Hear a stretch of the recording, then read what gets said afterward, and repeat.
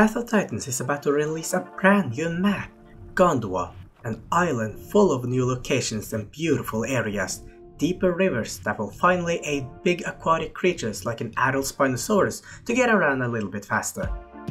So, in other words, growing aquatic creatures will be much easier? Well then, not necessarily. Other players who either need food or want to establish dominance will always be a pesky thorn in your side. So where should I go to then? Can I find a place safe to grow? Well, that is difficult to say. You see, no matter how far you go, you will always have to stay in areas with quests to grow. And of course, you will not be the only one. And the map is on the date of this video not public yet, so it's difficult to say which spot which will be most active. However, I played some time on the testing servers. So out of how I observed player behavior on both Pandora and Gondwa, I will draw a picture for us where I believe the more active location will be and the reasons why. The following does contain something akin to spoilers from Gondwa, so if you'd rather go into the new map and explore and find new stuff while also saving the enjoyment of discovering something new, then I advise you to stop watching. If not, then keep watching out of own volition.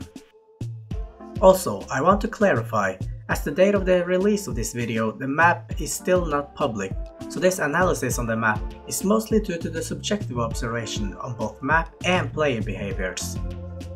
So to start us off, we should first look at the places where players will probably, absolutely, definitely go to. The home caves and waystones. If we look on how players behave on Pandora, these places are definitely locations where campers might appear. Luckily, however, camping a home cave is no longer something to worry too much about. Just by being close to a home cave, it will give you the negative status effect which makes you unable to recover stamina. However, that doesn't mean you can let your guard down around these areas completely, or even on purpose seek refuge there in case you're attacked. Gondwa has been so kind to us to give us 9 home caves and 6 waystones, all located right there. Now, despite knowing that these locations can be infected with players, there are some still less active than others. Take for example at Pandora. The home cave at Little Brook Meadow has both water and food close by, not to mention it is a fantastic questing area.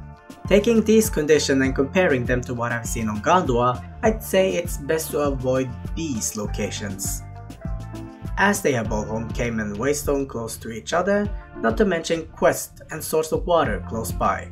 Well, I say water, but most of it are seawater, and if you drink it, you'll get the assault effect for 2 minutes, which is just enough to make you desperately need for water again. So don't drink seawater unless you're okay with drinking every 2 minutes.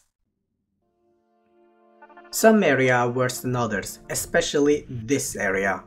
Not only is this location where the cave and the waystone are the closest to each other, the waystone is surrounded by deep rivers, and it doesn't take a genius to understand what may camp in the rivers. It is also a good questing area, and food sources, at least for herbivores, are around. For carnivores, well, I didn't get a chance to look for it as I was in a hurry to get out of there. If you need to use the stones of cave, then I would suggest using the most secluded alternatives.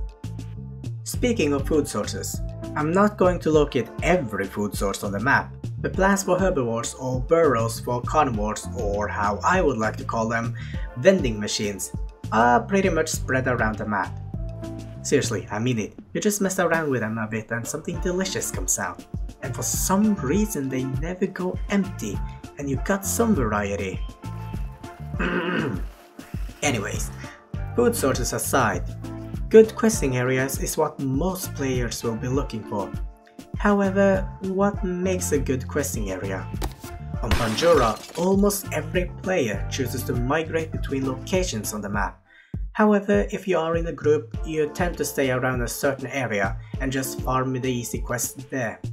For solo players or groups with lesser or smaller creatures, you would like to avoid these areas. I spoke of this area earlier, but there are more. For now, I believe this will be the right estimation. Again, this is only out of subjective observation on both map and behaviors on the players. Locations that are marked it's pretty much comparable to a location like Spineless Lagoon or Grassland Crater, rich in quest and both food and water. While this location has something else players might start find value in. Hot springs, and not just any normal hot springs.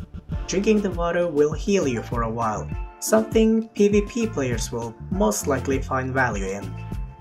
As for the island down south, well, can even any creatures who is not semi-aquatic make the swim without being jumped by semi-aquatics? In any case, I can see this island being completely ruled by semi-aquatics, and there are also some good quests there. So if you are a semi-aquatic, then I highly suggest you going to this area.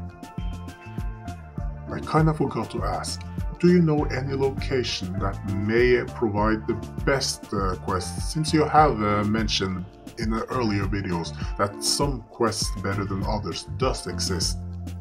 Well, for that, because this message popped up, I kinda didn't want to grow a dino since it was going to be deleted anyways, so I spent most of my time just exploring the map as a baby.